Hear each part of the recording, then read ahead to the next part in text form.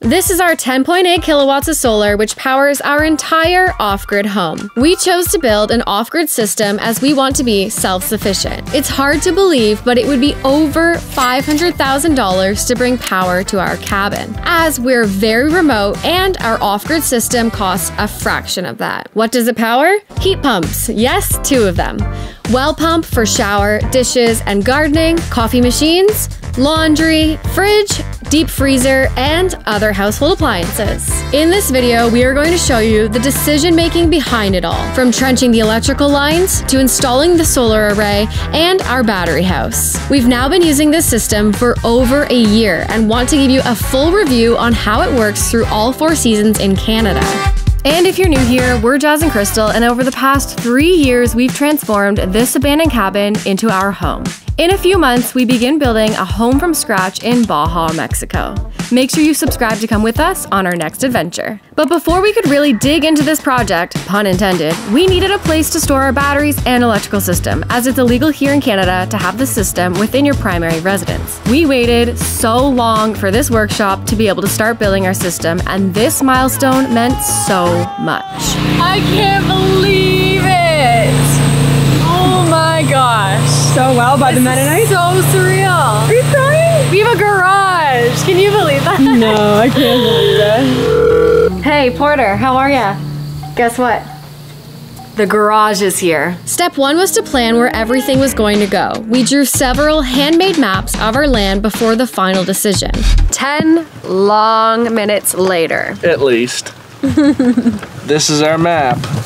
You ready to follow it? We determined the route of the electrical trench, considered factors such as distance, depth, terrain, and obstacles. Trying to use the same trench twice was hugely beneficial. We then got the necessary equipment and materials for trenching: safety marking flags, spray paint, measuring tape, electrical caution tape, glue, and conduit, including an excavator, as in Canada we have to be at least 3 feet down. We wanted to have power in all 3 buildings on our property, so we are trenching 800 feet around the land. This seems like a lot of laps. Well, it is, because we have to go from there to there to there to there to there to there. Yeah, and there to there and there to there. You catch it? You got it? Yikes. By the way, this is Porter. He's our quarry guy, master excavator operator, and a helping hand when we needed it. But most importantly, a good friend now.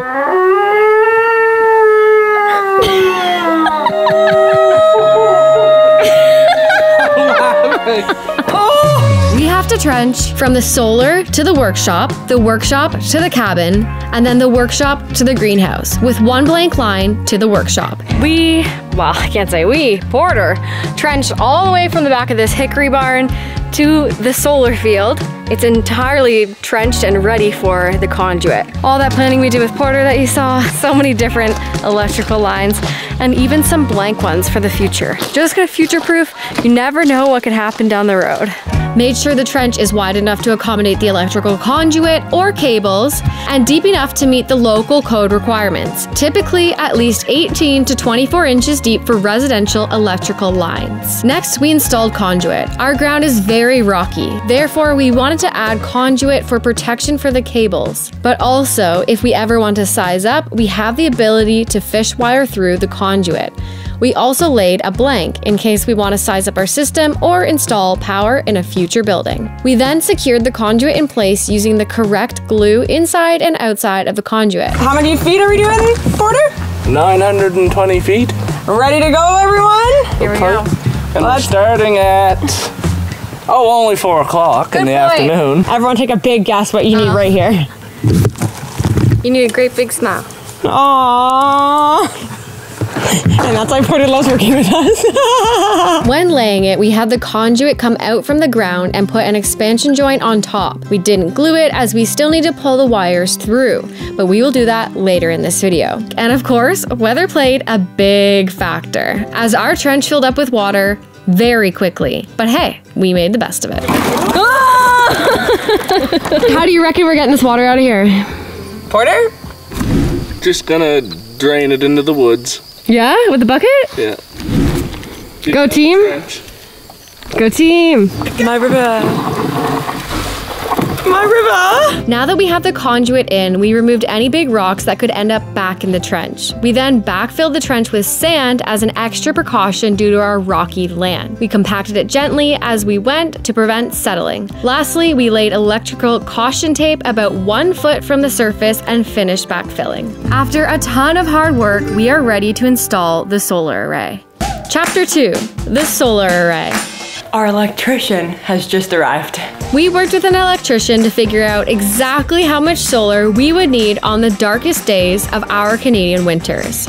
During the winter months, at times, we get less than 9 hours of daylight each day. Oh my gosh. Look at that. Whiteout conditions, people. This is something to consider. You have options when installing solar panels. The most popular ways to install them are roof mounts, ground mounts, solar tracking systems, or a pole mount. Installing solar panels on your roof is one of the most common and space-efficient options. South-facing roofs typically receive the most sunlight throughout the day, making them ideal for solar panel placement. If your roof isn't suitable for solar panels, ground-mounted solar panels can be an alternative. This involves placing the panels on a racking system installed on the ground. Keep in mind, you do need to clear a large area, typically 10 by 40, with minimal shading. In addition, since ground mounts are also close to the ground, if you are in a snowy climate, the snow will pile up below and quickly reach the panels. Another option is elevating your solar array using the Fast-Track TPM12 pole mount system. These come in a variety of sizes, 2, 3, 4, 6, or 12 panels. They are a bit more expensive than the above options, but ideal for winter or concerns of shading. In regions with varying sunlight angles throughout the year, such as Canada, solar tracking systems can enhance energy production by automatically adjusting the panel's angle to track the sun's movement. While more expensive than fixed systems, trackers can significantly increase energy output, especially during the winter months when the sun is lower in the sky. We chose to do a pole mount system for many reasons. We are surrounded by trees and need our solar array to be higher up. We are also fully off-grid. We need a lot more solar than our cabin's roof can hold. Our ground is super rocky and wet, and trying to put 10 sonotubes or screw piles in the ground for a ground mount is very difficult. Trust me, we tried. A little bit of a spooky start. Hitting rocks already on the first screw pile. Might not be a good sign. Well, that is a small car. This terrain is far too rocky for these screw piles. We had a feeling this could happen, We knew it was a possibility. but we can still maybe do the post. It just really depends. Yep, you can see why we installed the poles. That's a big rock. That's a big rock. If you've been traveling and you haven't used eSIMs yet, you are missing out.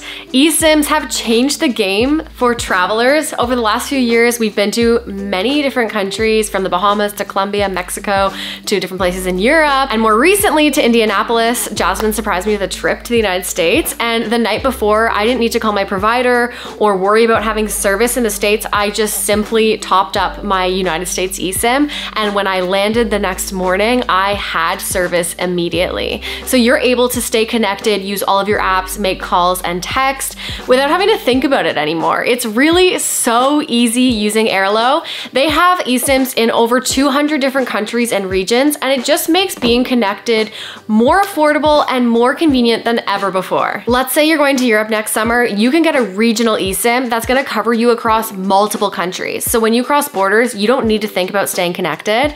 We all know data roaming can get expensive, and finding Wi-Fi can be challenging. eSIMs are the most convenient way these days, and you don't need to physically remove your SIM card. It is 100% digital. And if you can't tell, I'm super passionate about this because I am a long-time traveler, and having this 10 years ago would have completely blown my mind.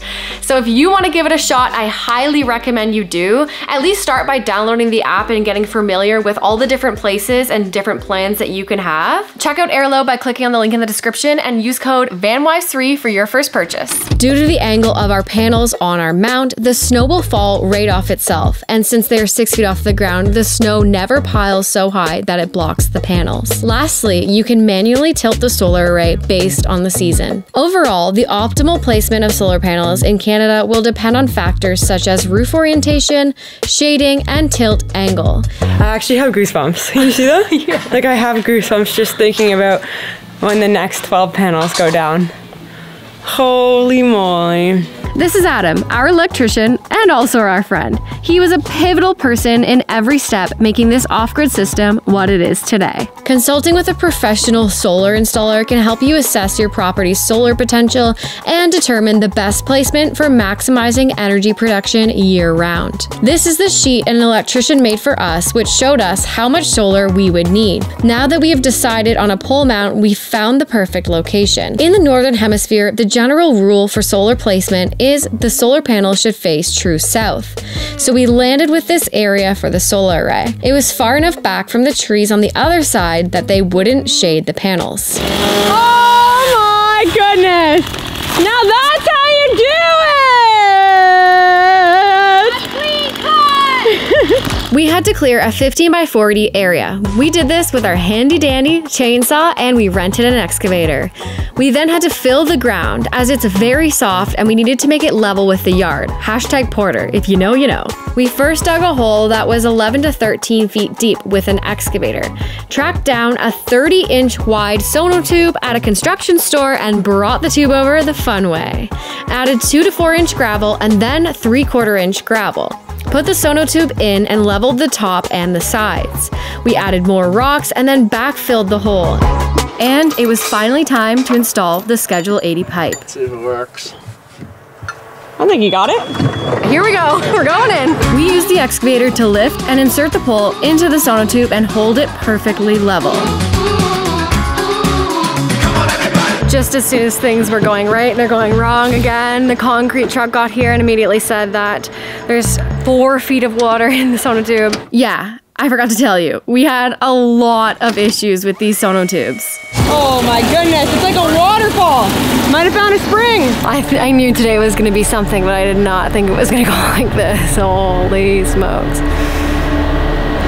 If you'd like to see how the whole story unfolds in detail, check out our playlist with all of our off-grid solar power install videos. Okay, where were we? Oh yeah, here.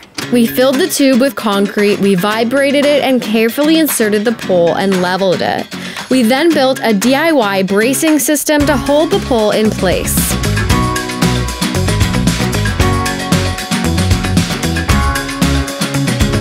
This is our TPM-12, but first, you have to build it. This is the Fast Track Universal Top of Pole Mounts TPM-12, which fits 12, 60, or 72 cell solar modules in a rigid, corrosion-resistant aluminum galvanized steel frame. The collar slides over 8 inches of the Schedule 80 pipe, and it has adjustable tilt angles. It's easy assembly and ideal for off-grid or grid tie systems. We attached a collar around the Schedule 80 pipe. Yep, we can't even lift it.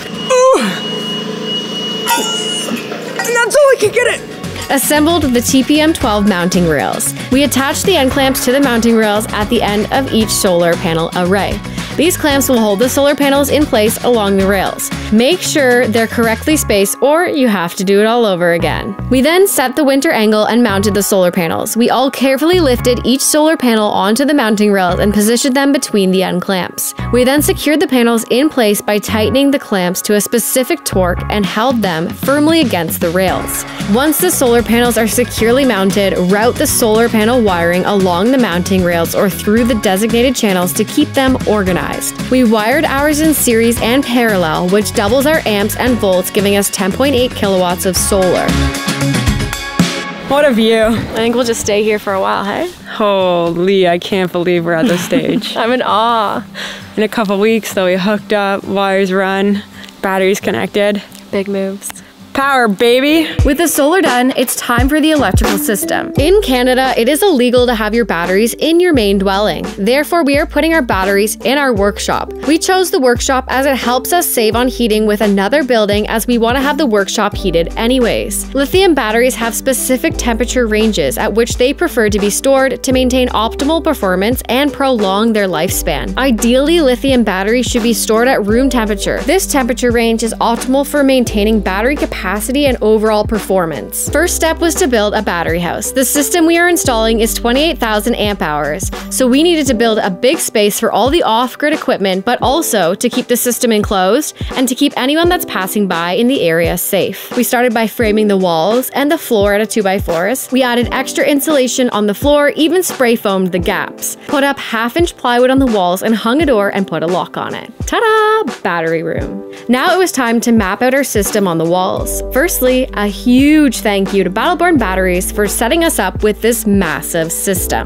We went with 24 Battleborn batteries, 100 amp hours, each wired in parallel in series to double our voltage and amps, giving us 28,000 amp hours. 2 5,000 watt 48 volt Quattro inverter chargers to give us 10 kilowatts of 120 and 240 power. 2 VE panels, as they make for an easy and simpler installation, connecting in one location all of the AC and the DC cables. 1 BMV 712, 2 Victron smart dongles, 2 current surge limiters, 2 Victron MPPT solar charge controllers, 2 Victron Lynx distributors, 2 Victron 1P65 chargers, and 4 battery balancers. But let's bring you back to when the installation happened and we remember what it meant for us to get here. For 598 days, we've been living without a reliable power source at our cabin in the woods. We constantly run out of power, leaving us in the dark. You just live off grid and our battery system died. In the middle of dinner. Everything we've done has led us to this very moment of getting power at our cabin. We began making our custom battery wires, attach the lugs to the wire with this fancy tool and some heat shrink. Each wire has to be the same distance even if the battery is closer to the links. Supervisors were having a heyday. While we made the wire connections, we were also charging our batteries. We did this by using the Victron lithium battery charger. So using Battleborn's batteries, it is important to have them all charged to the same voltage of 14.6 volts. This is because they have smart technology built inside of them and it helps keep them equal when connecting all 24 batteries. We connected a kill switch on each battery bank. We started connecting our negative cables from the batteries to the links and then the positives. Added the correct fuse size in each spot. Connected the links to the VE panels and the inverters. We dug a hole in the ground for a grounding plate. Do a little dance. And connected all the wires that we trenched to the panel boxes, which were then connected to the off-grid system. We programmed the Victron components with Battleborn batteries, and now it's time to try out the system. There we go. Oh! All right, we're gonna see if power goes on in the cabin. Oh my goodness. I can't believe this. It does not feel real at all. Bath and bed lights. So if you hit that, this will tell you if it's working. What? It's running off the batteries! Are you serious? I'm serious! Get power. You have power! Crazy. We have power! Hit the switch on the wall there beside you. Yeah! There you go. Whoa! Alright. How's that feel? I don't have words. Got power, Porter! Got power. All that hard work coming to life. Yeah. It's amazing that you showed up today too, because you've been here for like the trenching, every single thing, and now you came for the lights. No, it's just, it is crazy. It's been such a process. It's so amazing that, you know, yeah, we have, it is emotional. It is emotional. I don't even know how to feel. It's kind of crazy, yeah. It took 603 days from when we moved into this abandoned cabin to have a reliable power system. It was literally years of hard work and dedication to make it happen. After living with our off-grid system for over a year in all 4 seasons in Canada, we can 100% say the system we chose fits our needs perfectly. We enjoy our energy independence and sustainability year-round. It is evident that off-grid power solutions in Canada can be highly effective and reliable with proper planning, equipment selection, and maintenance. Our system is designed to handle increased challenges such as snow accumulations by choosing a pole-mount array, optimizing panel location and angles. Due to the fact that we have sized our system properly for the winter months when sunlight is limited and temperatures drop, we are laughing in the summer. We'd have to say this is a lot better than paying $500K and a utility bill every month. In fact, we will save about 24,000 Canadian dollars in power bills over the next 10 years. After a hurricane plunges the area into darkness, having an off-grid system offers security and self-sufficiency. Our solar panels and battery backups keep essential appliances and communication running. We are very happy with our decision and all of the hard work, blood, sweat, and tears we put into our system, and we are so happy to share with you our yearly review and all of the knowledge we've learned along the way.